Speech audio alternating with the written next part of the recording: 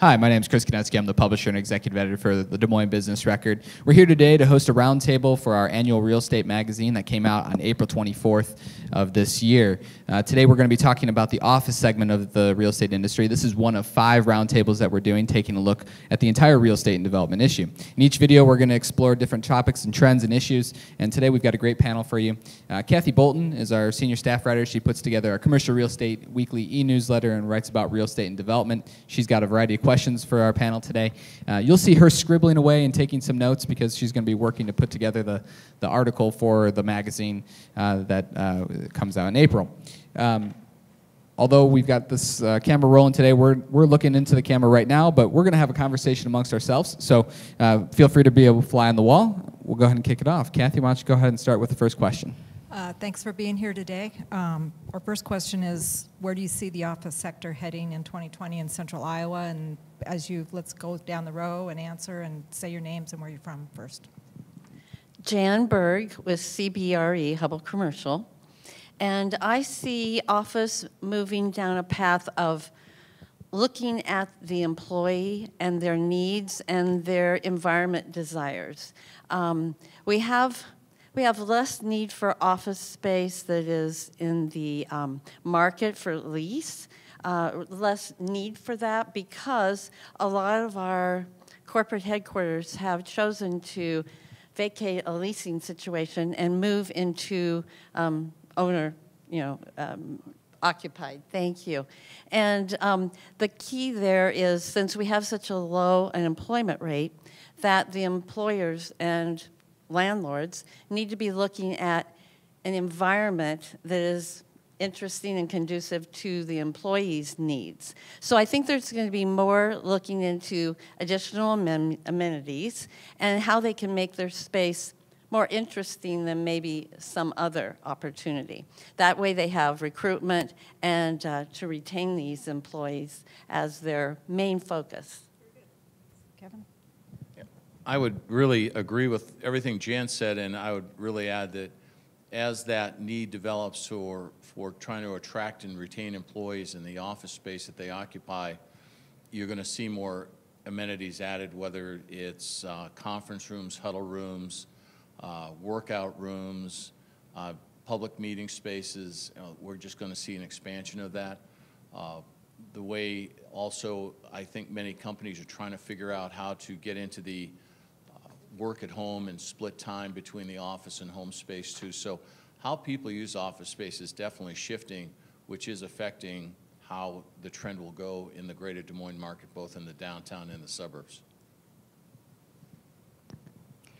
I'm Sara Herman with SVPA Architects. I'm vice president there and in charge of director of interior design. So I have a little bit of a different perspective that we're starting to see people try and really exhibit their culture and their brand. And so as Jan mentioned, the unemployment rate is really low and they're competing out there for employees and they want their space to reflect who they are because they're trying to, the minute that person comes in for an interview or walks their foot in the door, they want to make sure that they're representing who they are and they're realizing that space can be one of the most critical components to that hiring process. So kind of just projecting their company culture and their values is what we're really starting to see be exhibited through space. I'm Brittany Freund, Vice President with R&R Real Estate Advisors. I would concur with all 3 of you. We do have quite a bit of spec space available online right now. We also have some large companies that have vacated space or are going to be vacating some lease space. So there are options out there for tenants. I think some tenants are going to be looking for a change, including some larger tenants. Sometimes it's easier to start from scratch and implement some of these new design ideas in a fresh space. So I think we'll just see a little bit of movement this year. If I may add, I think we also are going to see more landlords who have existing properties that are definitely second generation and more, who are going to say to themselves, we got to create an experience, the culture that you mentioned, and so we need to look at spending some money on our property. It's outdated. It doesn't have it doesn't have the layout to accommodate the experiences and the culture. So I think we'll see people who are looking at their property that has become somewhat obsolete, and they're either going to repurpose it or they're going to make sure they're updating it to a point that is meeting those needs for the employee. Very good. Let's talk about some of those vacancy rates. What are we seeing? What kind of vacancy rates are we experiencing now, and what do we think is going to happen over the next, year or two? Go ahead. Actually, we do have several larger spaces involved in our market because of these different headquarters choosing to build their own building. So we do have a lot of large space. The numbers I came up with was 1.4 million in the market of vacancy over 10,000 square feet. And that's kind of interesting because it's hard to find space that is under 10,000 square feet right now. But over 10,000, we have 1.4 million. And the interesting fact is that it's almost split equally between downtown and the western suburbs. And I think people focus on, oh, there's all that vacancy in downtown, but you're dealing with a more concentrated area to have these vacancies.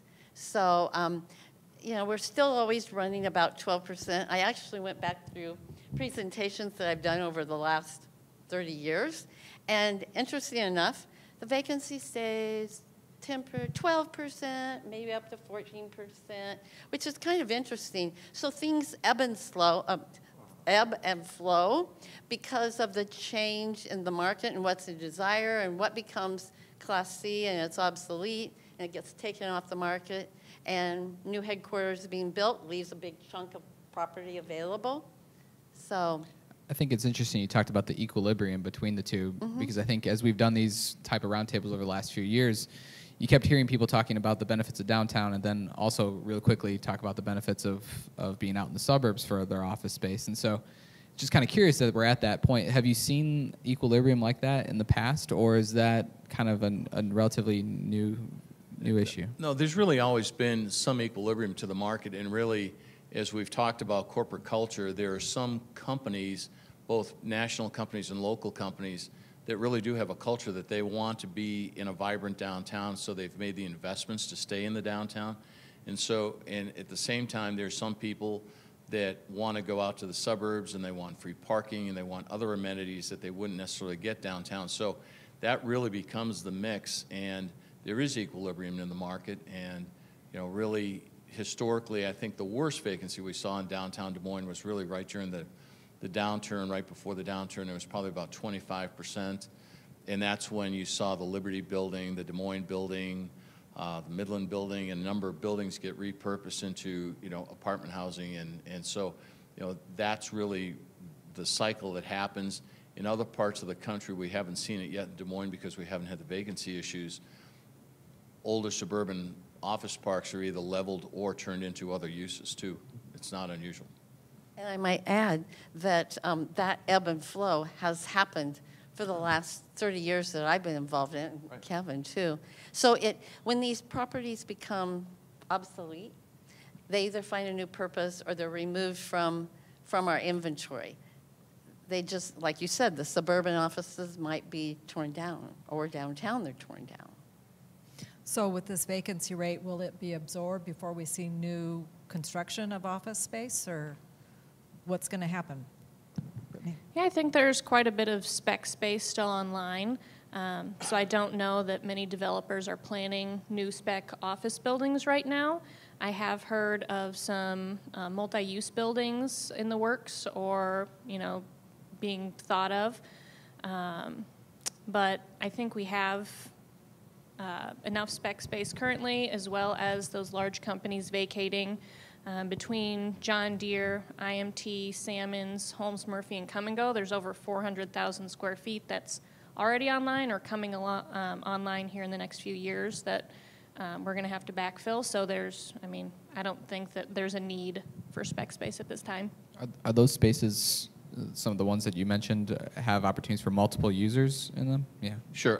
They can be divided. So not to steal, but I mean, you know, where Salmons is moving out of, they're in a building that's just under 100,000 square feet of usable space and 24,000 feet of floor. So, I mean, that could be leased partial floors, whole floors, multiple floors. And then really the same thing's true with some of the other build-to-suit activities. Jan relocated IMT. Their building will be coming online, and that's been on the market for sublease. And then that'll be coming online with R&R at the end of this year, I believe, is it? 3 years left. Oh, my goodness, okay. Yeah, but I'd like to also add, you don't see much speculative building, but in the downtown market, we do have some new office buildings. We've got 111 East Grand. There's another opportunity on the south side of the parking garage to have another building go up. It'll probably be more mixed use and more apartments because of the need for parking. But then you also have George Sherman looking at putting up a building on Martin Luther King. That's because there's a demand, and there hasn't been anything built in that area. Now, it was delayed for about 7 years. So again, it's that ebb and flow. You have to kind of wait for the need to be there. Right. I really think that there'll be very little spec space, and really, you know, what developers like Sherman are hoping for is that they'll get that anchor tenant that would be a 50-60% user, and then they'll go ahead and build a building and then have some additional rental spec space available. And, you know, and at the same time, then the market district is coming, you know, is in the planning stages right now, but there's really 2 or 3 decent-sized office users in that space right now looking at the future. So I think we will see some build-to-suit activity, but they'll already have tenants in tow for most of the activity. So that space we have available now, and we talked a little bit about people wanting a good environment. Sarah, what are you seeing tenants wanting, clients wanting new that's in their office spaces? Yeah. Well, I think we're seeing a big push for natural light. Natural light has always been something that people have gravitated to. So when you talk through, you know, Salmons, for instance, as they're, you know, taking their building, or that building is going to be repurposed, that ability to have, you know, it's an open floor plate with a lot of window access, and you can easily convert that to make sure that a lot of employees would have access to natural light. We're seeing a push away from kind of the perimeter office concept that shuts that down, and so the spaces that tend to have that bigger floor plate where it's conducive to bringing offices on the internal footprint are ones that our clients are tending to gravitate to and really be interested in from that standpoint. And again, this major amount of vacancy that we're getting, as you mentioned, 400,000 just along Westtown Parkway, those properties, in a way, have become obsolete in the way that they've been finished because they have the offices all the way around the outside. They may not have as much light and windows. They're a little heavy in finish, which this is, again, if it becomes obsolete or not as desirable, the landlord has to put money into it. And it's fairly costly. And if it's a 23,000 square foot floor plate, they need to put a center corridor down the middle, break it up into smaller spaces, because as I mentioned, underneath 10,000 square feet, we don't have many options. So. Right. I'd concur with Jan. A lot of landlords are facing reinvestment in properties, and the hard question for them is, do we take improvements out at the risk of having somebody that would want those improvements, or do we take them out and just wait for the market to come in? You know, Brittany, I think we've seen your company do both, you know, just depending on the space and depending on how heavy the improvements were. And so it really, that's a dilemma for all the landlords, in whether it's A or B space. And, you know, A and B space is really kind of just by pricing in terms of the age of the property was probably built and delivered to the market. I just have a question. We're talking about vacancy rates or occupancy rates, and you start talking about the design changes and the challenges that has on older buildings, and you talk about work from home, and you talk about the desires for new types of spaces. It seems like that would be creating a really, really big challenge within office, but the occupancy rates are actually staying relatively healthy. So I'm just curious why you think that would be. Why you think that would be? I mean, maybe, and just maybe the less space that people are using too within their offices. Well, I think coming out of the downturn, there was really a lack of building, and the market really caught up with itself. And now we've had a plethora of build-to-suits for companies building for their own account and going into their corporate headquarter buildings. And that's leaving the backlog of existing space now. I think the future, the next 24 months, and I think we probably have a 3-year supply of office space right now based on normal historical data, and it'll be interesting to see how that is absorbed, and on some of the second-generation space, what the requirement is that the users will have to make that functional space so it's desirable to occupy. I think one of the other things too is we're seeing that although people are reducing like their real estate footprint per employee, they're also bringing a lot of amenities and things like that into their space. So they may not be lessening the total amount of square footage that they're doing. They're just providing it differently. So instead of the typical larger private office or the larger size workstation, we're seeing a lot more of open collaboration spaces, of conferencing areas, of huddle areas where they can have those kinds of stand-up meetings, where they can do some amenities like fitness centers and things like that. So they may be keeping the same or even growing their real estate footprint to some degree. It's just they're repurposing it for different things and really trying to bring a benefit to the employee, saying you don't need all that square footage just that you own. Let's give that back so that it becomes more of a group.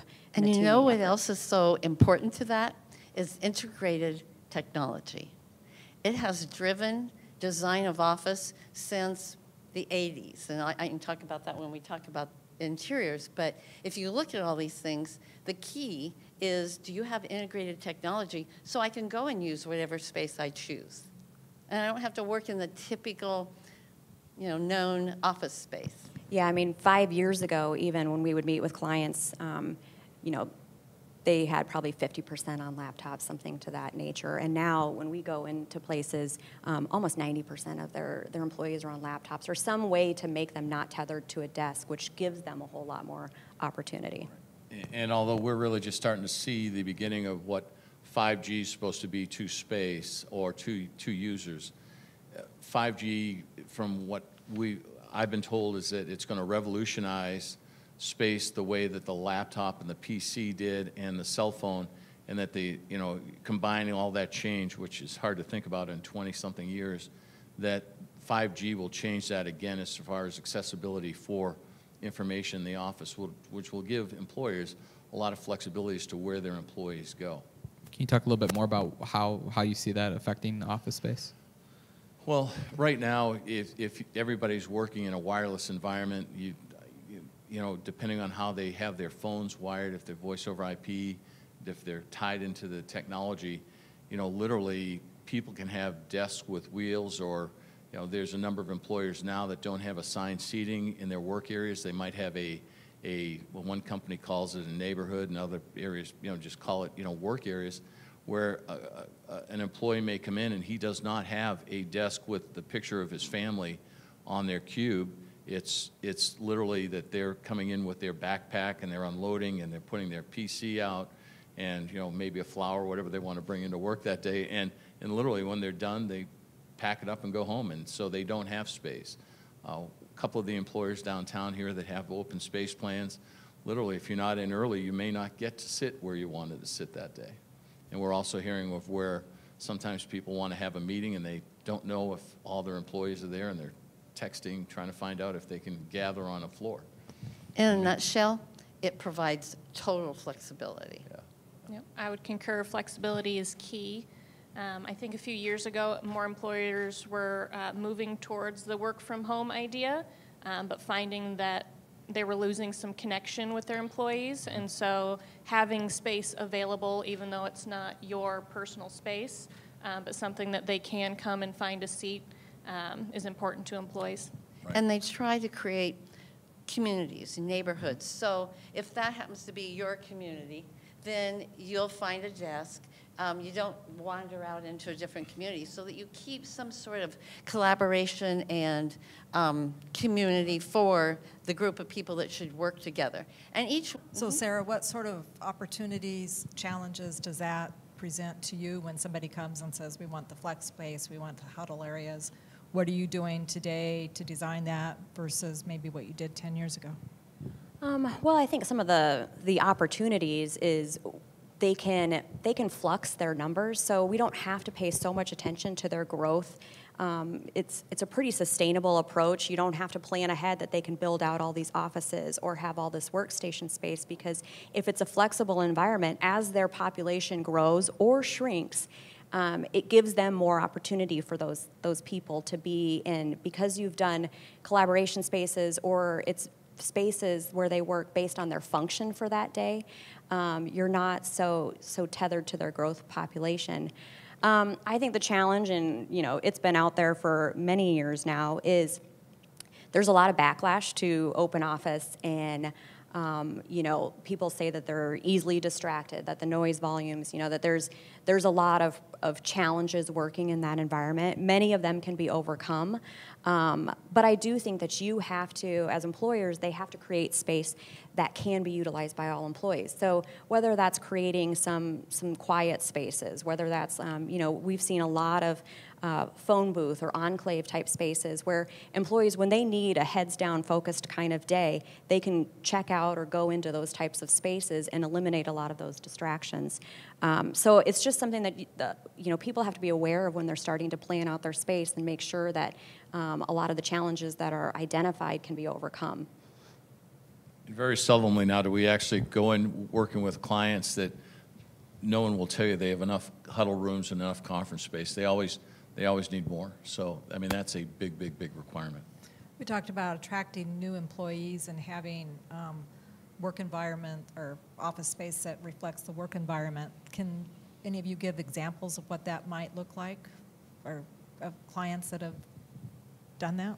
Well, I mean, I think that you have some companies that really want to attract that younger employee, and so they give off, it's almost like a college campus type of vibe. That's what they want to brand themselves. They want to have opportunities like that. So you might see the gaming rooms and some of those things that are brought on board. Others realize, that their culture is still something that, we see sometimes in like the financial markets and things like that.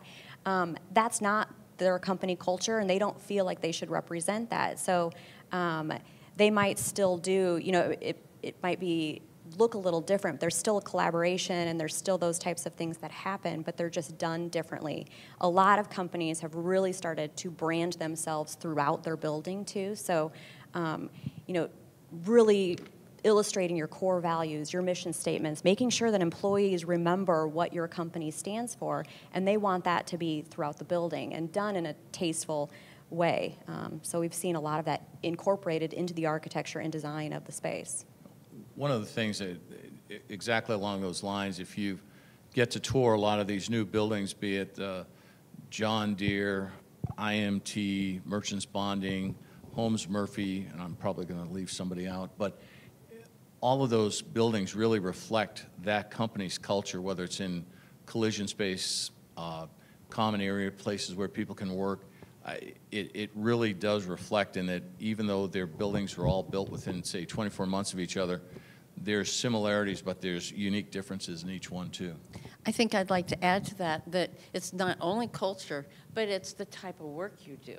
For example, at our office, we do have some structured offices, and if you're in brokerage, that's more likely to work to your benefit because of the confidentiality or the calls that you have. And then there's other sections of the business who truly do best in open office, and they're no longer 62 inches high or 8 inches high as we started in the 80s. They're now maybe not even a divider wall at all. It's 42 inches high, or maybe 54, but more like 42 inches high above the surface or above the floor to give you a little privacy. So it's culture, it's environment, but it's functionality of the type of work you do. Yep, I would agree with that. I think 4 or 5 years ago, people were being driven towards more of the open office concept in that trend, and as they're doing that, I think other companies are seeing that that doesn't always work for your company, and I feel like the new trend is designing a space that fits your company culture and your needs, which is not always necessarily an open concept. Sara, what are some maybe misperceptions, or when you're working with businesses when they first come to the table, that you find yourself maybe correcting or trying to lead them down a different path? I think one of the biggest ones is we have a lot of confidential information. So everybody has confidential things that cross their desk, and not everybody requires it to be in a private office or a private space or something where visibility is entirely cut off. We have HR people that often want their entire unit, behind a glass wall or closed off and things. And so often there are some situations where that is exactly true, but then we just have to have a dialogue. Well, how frequently does that happen? If you could position yourself so you're not right on the walking path or things like that where a lot of employees are going to go, like, could we do something different in that respect without having to put everybody behind walls and doors and things like that?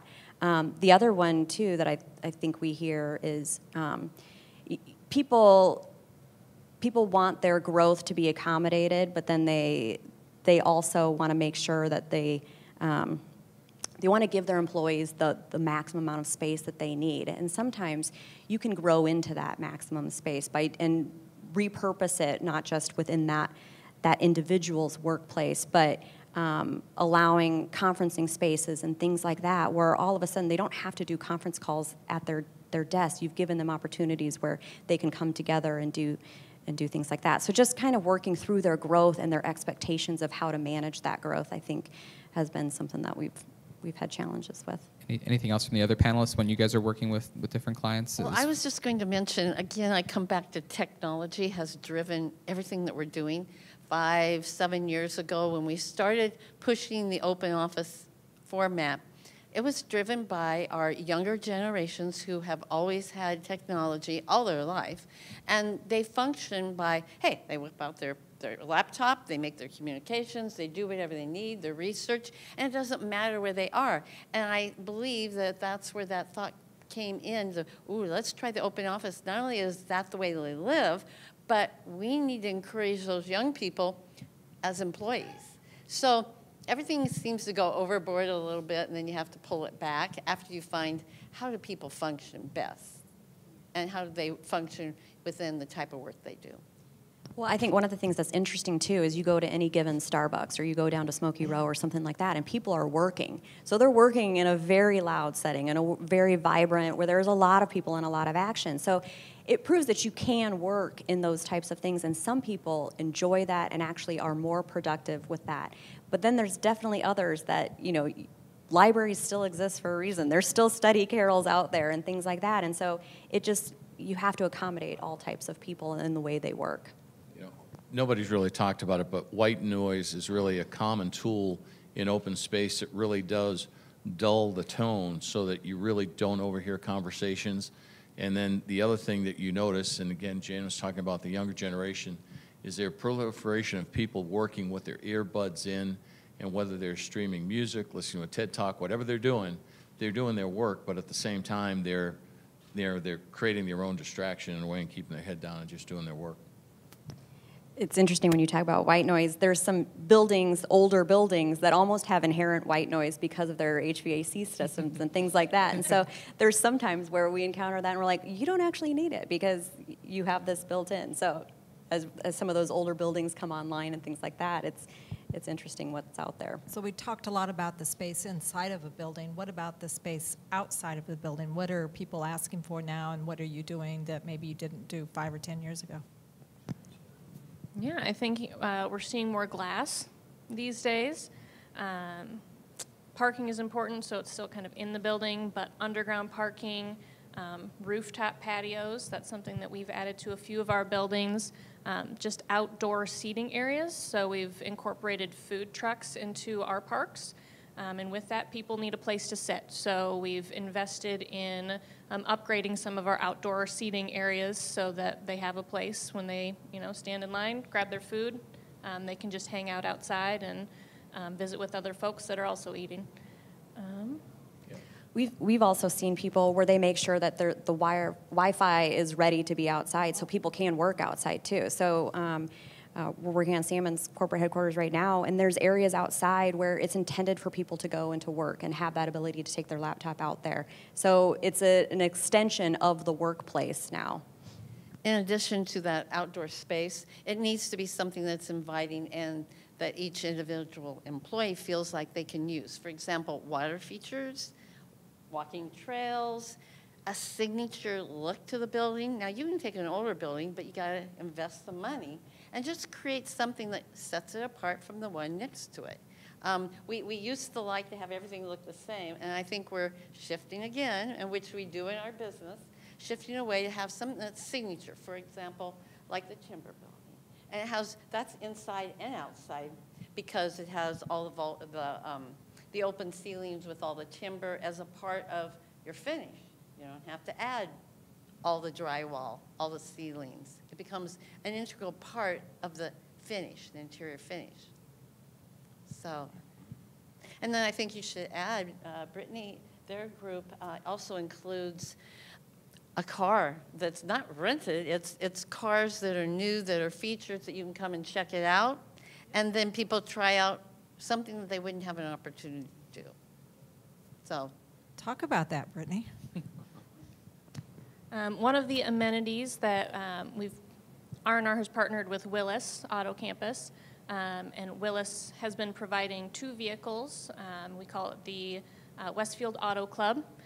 So anyone in the building is able to go down to the concierge and check out the keys and just take it to a work meeting or a work lunch and then come check them back in. And those are switched out every 2 weeks typically. And what has been the reaction of employees to that? Depends what car's there that week, but it was very exciting. I mean, there was a wait list at one point when they first started it because people were so excited to get to try these new vehicles. It's died down a little bit, but people still get excited about the amenity. the ideal situation is that they're looking at the tenant and their needs and their desires and adding that to the feature of the property. So a recent study came out that said that and we've touched on this a little bit, 70% of professionals now work remotely at least one day a week, and 53% work remotely at least half of the week. So what are companies doing to reimagine and redesign their office spaces to meet those employees' needs? But also, does that mean we need less office space if there more and more people are working at home? Not yet. I think how companies measure their productivity and how they, whether it's their month-end P&L production, I think that how they manage a home employee is different, like how long is their computer on, how many clicks are, there's just different ways that they're measuring that. And so that becomes part of the challenge as to, is the home environment conducive to working at home?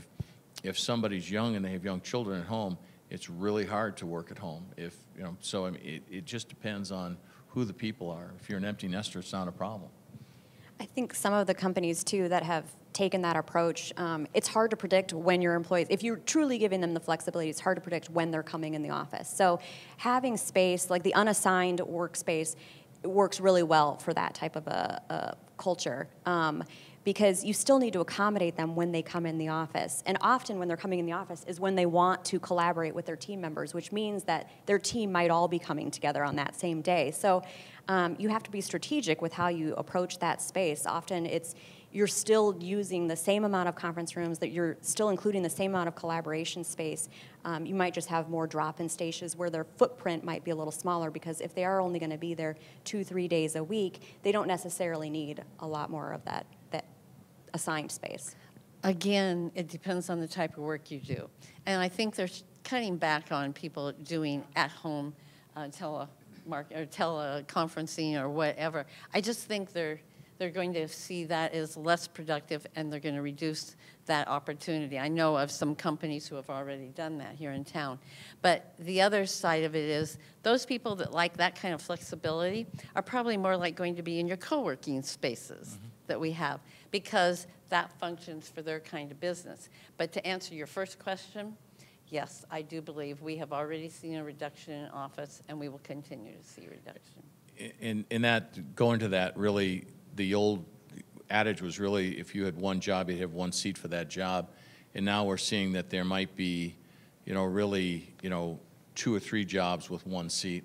And that's really something that you've got to plan around, that we're seeing now that people are saying, okay, you know, we have 150 employees, but we might only wind up with 125 seats.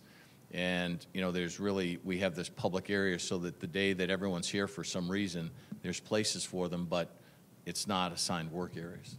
And that also became quite evident with several of our headquarters here, specifically in downtown, that have numbers of people, high numbers of people. When we started with open office systems furniture in the 80s, that's when it became popular because it was considered a tax write-off. It was depreciated at a different schedule. It became very popular. That's when we started with the hoteling seats that were flexible seats. Then, and the walls were 60 to 80 inches high. You know, that didn't work so well because, for example, Principal or Nationwide, whatever, they would find, oh, this doesn't work, we need to change our community of workers. They were tearing down office systems furniture every day. It was quite lucrative for the furniture companies, but it was very costly for the companies. And so now that you're doing what you're saying is we have more collaboration. The same person or three people might use the same workstation. So we've come up with a new way of handling that. And you don't have the high walls. You don't have as many systems furniture being torn down and moved. And the flexibility of the new furniture, it's on casters. So we mentioned briefly about co-working space. Are we going to see more of that in the Des Moines area, and what's it going to look like? You know, so nationally we saw the rise and fall of WeWork, and we in about a year, right? Well, no, actually, it actually was about a 5-year-old company, but they were trying to ramp up to go public, and so they doubled in size. And what they found is that they doubled their losses. It was kind of a math problem, but they and so what WeWork proved is that, like a lot of other things, there's limits to the market, okay? So it's just like, how many restaurants can we support? How many gyms, you know, workout places can we support in a community our size? And so there's room for collaborative workspace, but like a lot of other things, it's really what the market will bear. And, you know, right now, I would say that, you know, we have enough or a number of workspaces, and unless someone really comes out with some new widget that's going to attract new people, I think that, you know, we're probably at a stable level in that space right now. I don't know if you agree, Jan. I would agree. And the interesting thing that I've observed is that if it's a WeWork type of space or Gravitated or Regis or whatever, and it's in the downtown market, it needs to be at grade level. In the West Des Moines or suburbs, it's not quite as important because it's a whole different environment, but I think it needs to be on grade level to survive downtown. Did WeWork end up ever taking any space around here? I know last year there was they talk looked, about them they were in coming, the market at one time, but no, they've been, their bank has really foreclosed on that company, and they're kind of unwinding what they did because, you know, this time last year, I think they had leased about half the vacant office space in Boston, New York, Philadelphia, and other East Coast cities, San Francisco, West Coast cities also. And so they literally are kind of unwinding what they started. And WeWork actually thought that they could sublease for a profit. And, you know, I don't think I've ever done a sublease which it actually costs more than the regular tenant was paying. I don't, have you? No, you know, and so, you know, WeWork's thought was, well, we'll control the space and everyone will have to lease from us and we'll give them ultimate flexibility. Well, people weren't willing to pay a premium for that flexibility. So that was really, you know, WeWork's ultimate demise. It was a social experiment that failed.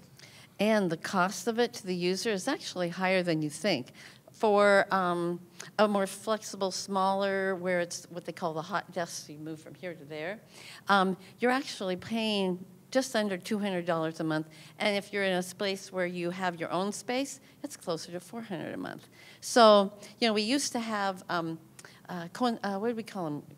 Concourses. That was the first idea back in the 80s and 90s. Concourse where a person had all these, and they were individual offices. That worked well, but then it became less interesting because people didn't have collaboration spaces. So that's when the WeWork, the Regis came into play.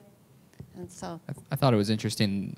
when we were talking about We Work a Lot last year, they talked about how they were actually trying to set it up, though, that they could end up being the consultant to ultimately help them find other office space. So it's kind of an interesting idea or an interesting thought, though, around some of those small companies that might be getting ready to grow. It was interesting because really all the national firms, CBRE, Cushman, and JLL, all were starting to experiment with that space. And I think now that with the failure of WeWork, I think I haven't really read anything about the national firms working in that space or really pushing that platform anymore. So I don't know, Chris, if that's really viable versus, the traditional way that office tenants have really found space.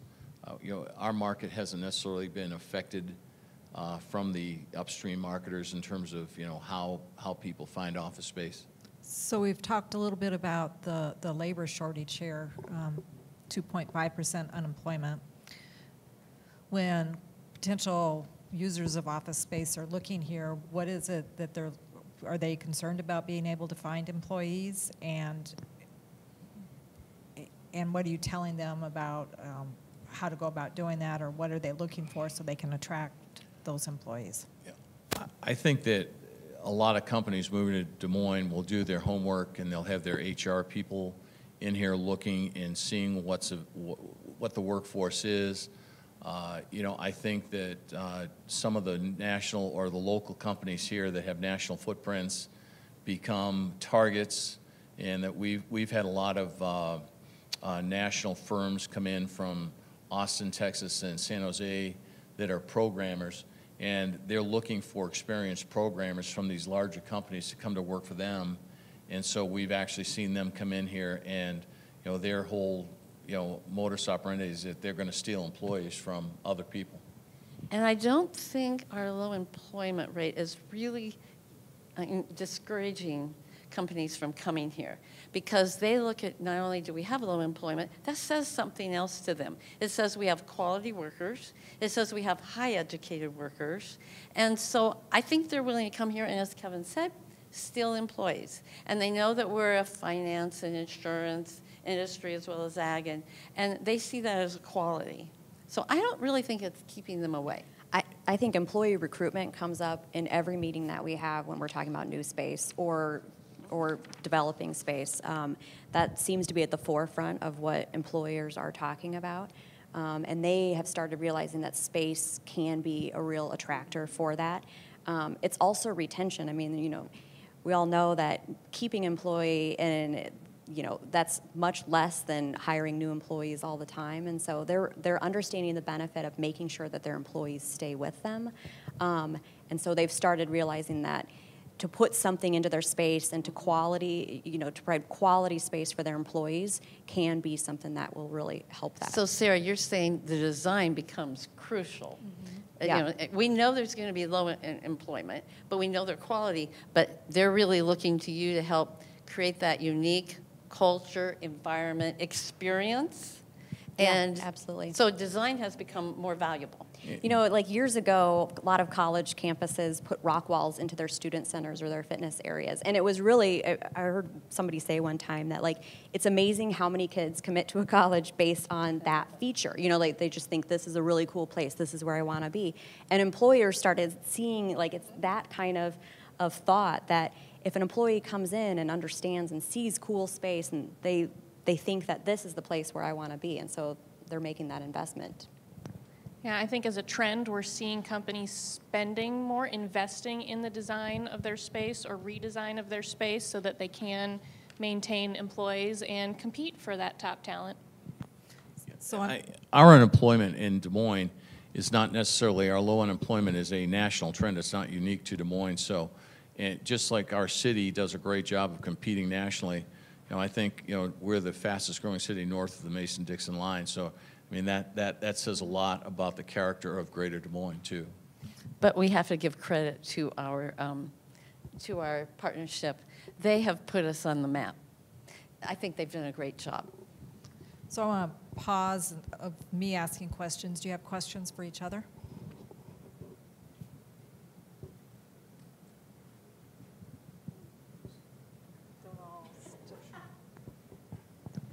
Sara, is there anything, any unique design concepts or ideas that you're starting to see maybe trending?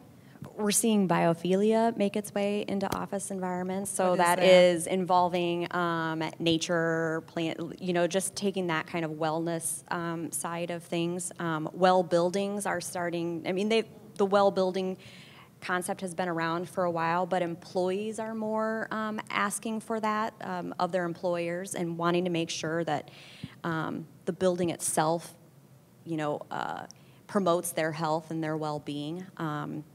We've seen a big trend where, they made stairs become much more attractive. Stairs are now a feature in almost every building that you see out there, and that's because they're encouraging their employees to utilize them, but nobody wants to go into a back type of a stair to go from one floor to the other. It's just easier to use the elevator. But when there are spaces where you want to be, those types of things. So I would say the health and that aspect has really taken off. So the design is an integral part of, the building design, the structure of the building is an integral part of the design of the whole building.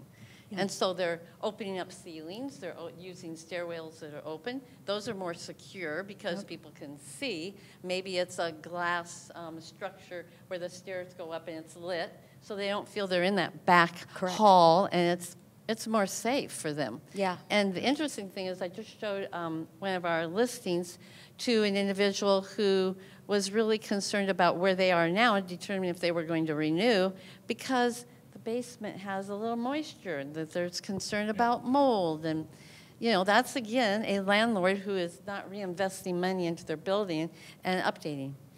There's definitely a trend of pressure on landlords to make sure that their mechanical systems are top-notch, that the roof doesn't have leaks that's creating mold in the ceiling. It really becomes an issue because people have sensitivities to it.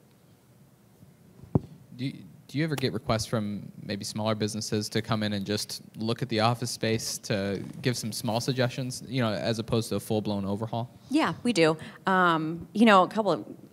probably been 5-10 years ago when HGTV kind of really came online. We got a lot of people that were like trading spaces type, let's do, and so we've seen a shift away from those like DIY type things and kind of making spaces do things like that, but they are seeing like, will you come in and take a look at our lighting? We're looking to upgrade this because we realize that that's really beneficial for our employees. Or talk to us about, some of the things that we can do to give some new life to this without spending a lot of money. So we've helped a lot of people do strategies on those types of things. Or to conserve space. So knowing that, they've amped up their employees, but they don't want to take on more space. And so how can we do things, what strategies are in place that we can still keep the same footprint but add employees to it?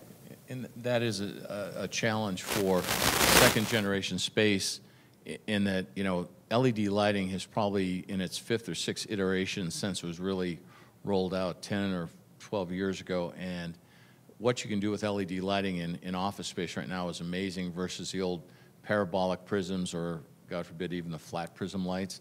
And so, lighting makes a major difference in walking into any space, whether it's the coloring of the space, the way the employees feel while they're working. If it's a harsh blue light, it's really a harsh environment. It bothers a lot of people's eyes versus warm lights make all the difference in the world. So.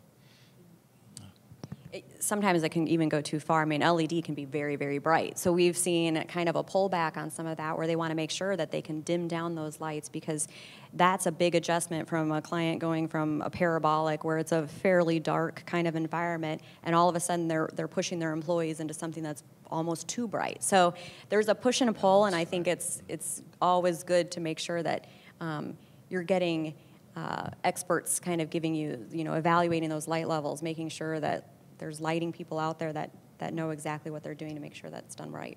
What sort of sustainability features are we seeing either tenants ask for or new construction being used in new construction?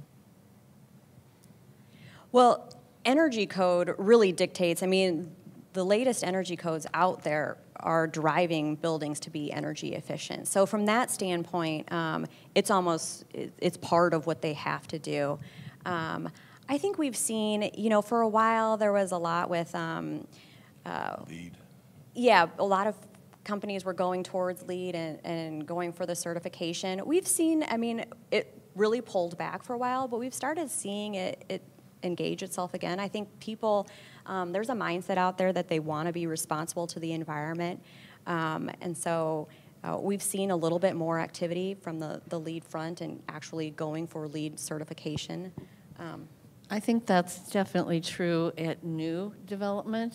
Correct, yeah. The part that I'm disappointed in is that when people come in and remodel, they just trash what was there, and a lot of it is in good condition. If nothing else, carefully take it out and take it to Habitat for Humanity or something like that. I think we're a little, we're in a hurry, or we say, well, that's more costly because it takes more time to remove it and find a place for it. We need to do more in that area. Yeah, especially from a furniture standpoint. The last 5-10 years, a lot of people have brought their panels down. They've redeployed their furniture so that it's something where it is more collaborative, but it has caused a lot of waste out there. We're trashing a lot of furniture that could be better utilized. And at the same time, though, landlords have to be careful to make a decision on if a company's leaving, do they let them leave their furniture? Do they let them leave their cabling wires? What do you do and what don't you do? We've leased and sold buildings that literally had 9-foot partitions in them, and it was like there was an eclipse in the space as you walk through it because of the high walls, and so those were taken out and they were carefully recycled, I'm sure. But that really is a challenge for an owner because that's a cost standpoint. And so now in leases, we're actually seeing where those discussions are had in the lease that you will not, that the landlord has the right to ask you to remove all your cables out of the trays or from above the ceilings, however they're run. And so that becomes part of the negotiation up front as to how a tenant may exit, whether it's 5, 10, or 15 years later. So as we go further into 2020 and into 2021, what concerns do you have as we go down the... I think we need to get through the election, and we'll see where that goes. The economy is very strong right now. I was just reading this morning that there's high consumer confidence, and so that's a good thing. I don't see any clouds or threats necessarily coming in front of us that are going to be really substantial. And really, I think as technology changes, it'll be changed the way how we use office space. That'll be the biggest threat. I don't see that happening in 2021. I think that's a 25 to 30, the year's 25 to 30 question as to what that's really going to impact. I think there's going to be less speculative building, and that office is in less demand because we're reducing the number of people to do the same amount of work. We're using technology more. So I would really like to see people be a little more, maybe the word short-sighted, or maybe it's long-sighted is what I want to say.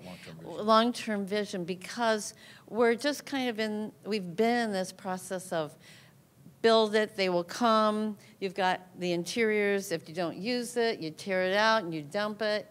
I just think we need to be a little more long-term in our perspective, and that means sustainability and looking at it from that long term. Is that why you think maybe there has been a little bit more of the build-to-suit as opposed to some of the leasing stuff? The build-to-suit is going to be headquarters, building their own building. Right. I think it's because, number one, they were in properties that maybe didn't fit their culture, their experience requirements, and what they wanted for an image. So I think they're building their own, but mainly because of low interest rates. And then this way, they can build it, they can own it, and they can control all those things. They can control the property management, they can control the look, the interior, and when you look at these new buildings, they're pretty flexible. They're more open, the furniture is more flexible, but again, some of that is ebb and flow. You learn from the experiences and maybe errors. Like I said, they've gone from 80 inches and 62-inch high office systems, workstations, and they're now down to maybe 42 inches. And so it's just, everything's more open, and I think it is more, more conscientious of sustainability and the future. But the main reason has been low interest rates. I think some of these companies are also looking for identity. I mean, something that is their key, building, so that when they are trying to recruit folks, that's something that they have that identifies their brand.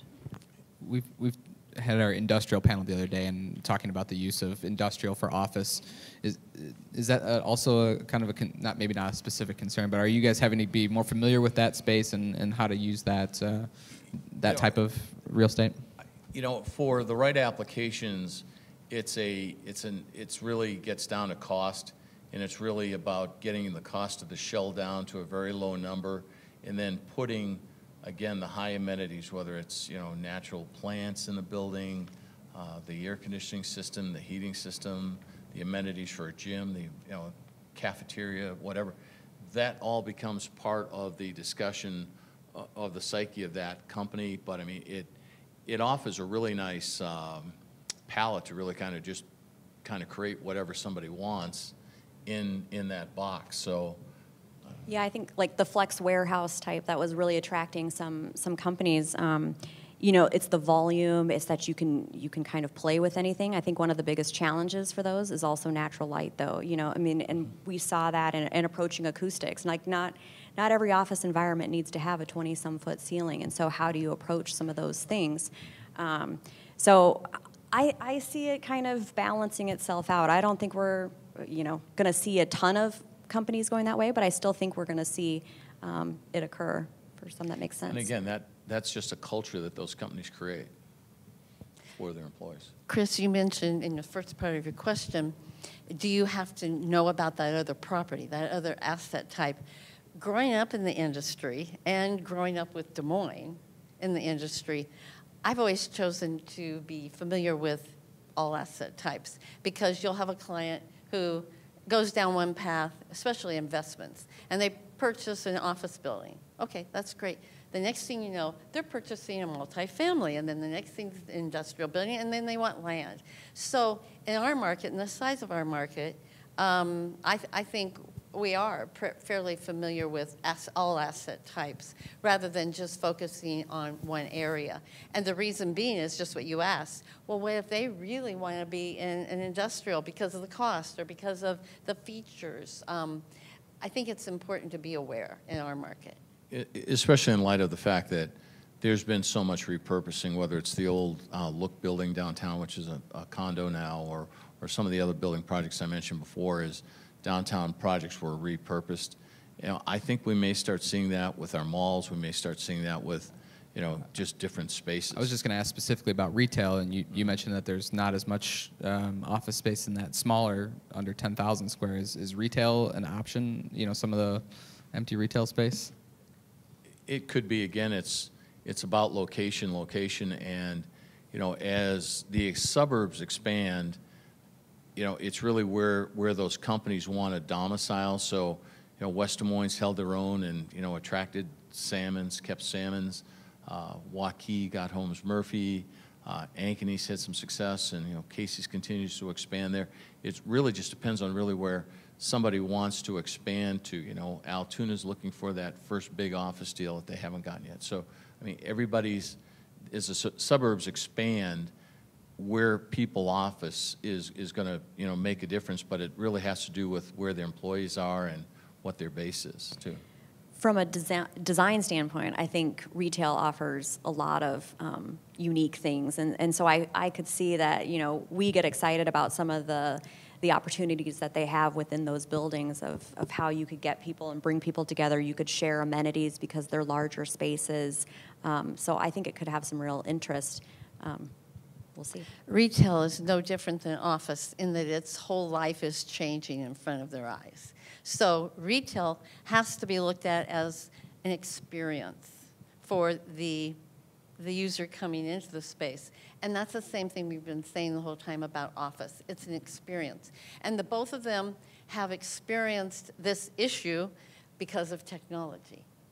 building. So I think you have to look at them in a similar way. There's less retail in brick and mortar because people do it online. The office is reducing because technology has allowed us to do more work with fewer people. So those two are experiencing kind of down the same path. And you have to be very creative to constantly look at, well, I know it's a mall right now, but what could it be? It should be a senior citizen, it could be a library, it could be athletic facility, it could be smaller shops. There's other uses, and that was very evident, as you talked about, in the early 2000s and actually the downturn of, depending on what city you lived in, 2006 or 2009. Yeah, any of those eras, because if you're a larger city, you experience it sooner. But we've had a lot of wonderful repurposing. For example, the Liberty Building, it has a Hyatt, and it has condos, and it has, great space for hospitality. You look at some of the other buildings, and they've been repurposed. You have to be very creative and not look at it for what it is, but what it could be. So this has been great. We've about out of time. I want to go down the line here and just any closing thoughts you have on the office sector, and we'll start with Brittany. All right, I think we will have a good 2020. I know there are a few larger tenants that are going to be coming out in the market and looking for space, so hopefully we'll be able to take some of that second generation space that we'll be getting back from some of the other large tenants leased up. I think that everything's kind of cyclical, and so I think that what we're seeing right now will, eventually this will be the trend that will go away, and we'll see kind of a different approach. But I think helping people and employers kind of future-proof themselves to some degree to make sure that the real estate strategies that they're making right now will give them opportunity in the future to adjust to how people are working and the changes that are happening. But I think it's kind of an exciting time because of the technology shifts and what you can do with office space. I agree. It's very exciting times in the office market right now, and I think 2020 is going to be a wonderful year for the office market. I think in closing, the one thing I will say is that we're seeing our clients and people we talk to about becoming our clients are taking a longer view so that what they do today works 5 years from now, and then they want the ultimate flexibility as to what they're going to be doing in year 6, and they don't know. So, and it's really because a lot of the trends that we talked about here today. So it's very interesting that I think that tenants are they're very introspective right now and looking longer term as to what does this mean for us is how we use our space. To piggyback on that concept that you're all talking about, I think it's important to work with your clients and help them build in buyouts and to be able to get out of a current lease if it does not match their needs, because we used to plan out 5 years. People are now planning out 1 year because things are changing so quickly for them. So we're working really hard to say, okay, you need the safety net built into your lease terminology so that, okay, if you don't grow as fast as you think you will, we've got a buyout, you know what the cost is, and we do an analysis and show them what it's going to cost. If they think they want to take extra space, then we build in more than a first right of refusal. We hold it for them. So there's lots of that needs to be done. I think the other thing that's interesting is going back through the years and looking at reports that we've done or presentations like this and finding that the actual rental rates have not changed that much over 30 years. There's been a relativity to everything else. It's not like the net rates have just climbed. They've gone up, 2-4%. Jen, I'd say that really what's really funny about the Des Moines market, and unlike other parts of the country, is that it's really, you can tell what building was built in 1980, what building was built in 1990, and 2000, 2010, really by the pricing on the base rent. And we've really been stuck, and because it became a landlord's market over the last 4 or 5 years, we finally, we've seen landlords starting to increase rates on base rates, even on 30-year-old product, and so we've seen some bumps. But if you're looking at a new building like the Westfield building in R&R space. It's a beautiful building, but it's the most expensive building in the state of Iowa, which, if that's what somebody wants, it's a phenomenal building to be in. You know, and it's a gorgeous building. I wish I was there. But anyway, you know, with that said, at the same Could be. At the same time, yeah, we could be. Oh, but you know, at the same time, you know, the pricing is really constricted by, or the market's constricted by construction costs right now, which are extremely high. But I was just going to try to sneak in a final question, because we've talked about construction costs on almost each of the other panels, so that's probably why it didn't come up specifically today. But if I'm a business and I'm looking and I want to be constructing my own, what should I be expecting right now in terms of? Depends. Are you starting with the warm shell, or are you starting from the outside? Yeah, you know, Chris, we've seen, you know, on some of these build-a-suits, I think, you know, you can price anywhere from $150 to $300 a square foot easily, all in, you know, land included. And so it's really what the company wants to buy, you know, what they want in their environment. You know, the John Deere building out in Urbandale was built by Ryan, and it's really a very economical building. It looks, you know, it's a precast building. You know, it's fairly simple in structure, but it's a beautiful building, and it's it's highly functional. And so it just depends on what people want. But the cost, your net rents will be determined by the cost of construction. Construction is up 22% over. The cost of construction has gone up at least 20 to 22% in the last 2 years total. And so the thing you have to remember is the cost of the construction drives the net rental rate, but you have to remember construction costs the same thing regardless if it's in the suburbs or downtown. The difference is the cost of the land. That will differ. It's going to be less expensive in the western suburbs than probably downtown because you're doing infill typically. So my point is there's been an increase in first generation space because it's new construction. So if you can find an older building that could work for your needs, and if you can afford to make the improvements, then that's probably the better way to go.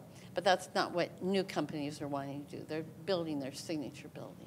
Yeah, I mean, we're just seeing that so many people are busy right now. So construction costs are rising at a rapid rate just because people have work to do. And so that's really dramatically affected pricing.